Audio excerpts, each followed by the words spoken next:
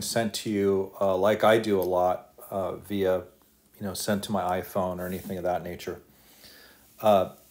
It's kind of a good idea that you have ability on the fly to throw it into my iPad or my tablet that I carry with me just about everywhere I go, and really make a quick look and see if things are being done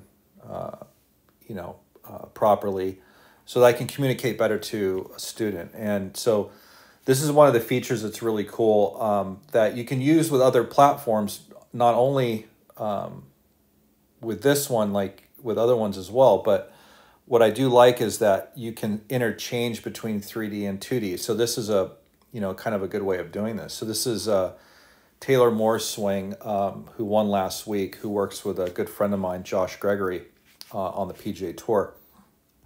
And I actually asked Josh, what were some of the things that, you guys have been working on in the golf swing. And so a couple of things which were kind of interesting was that he's been working on trying to get, a nice set position right off the golf ball. So, and I'm a big fan of Taylor's move. I think, the first time I saw it, I think was a couple years ago on the range at Riviera, and the guy has a lot of power, and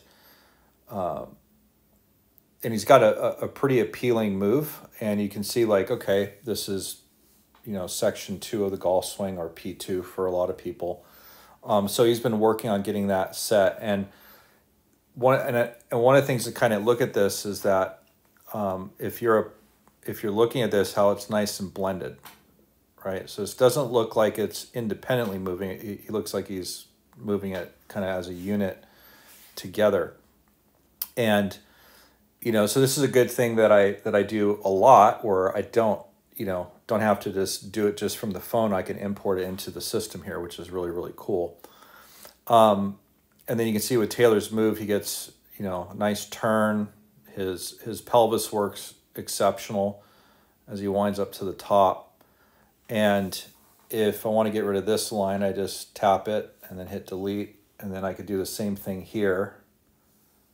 Okay, there's the lead arm. Okay, and you can see that relationship looks, world class right there. So, and then the other thing that Josh alluded to that they were working on, and, I say this not because, oh, this is what you guys need to be doing, but this is Taylor's feels, right? So he's trying to feel essentially at the top much, much wider. And so you can see like, okay, he's got a pretty much like 90 degrees between the left arm and the shaft, but he's got a nice full turn. And those are good, simple keys that he can stay athletic with.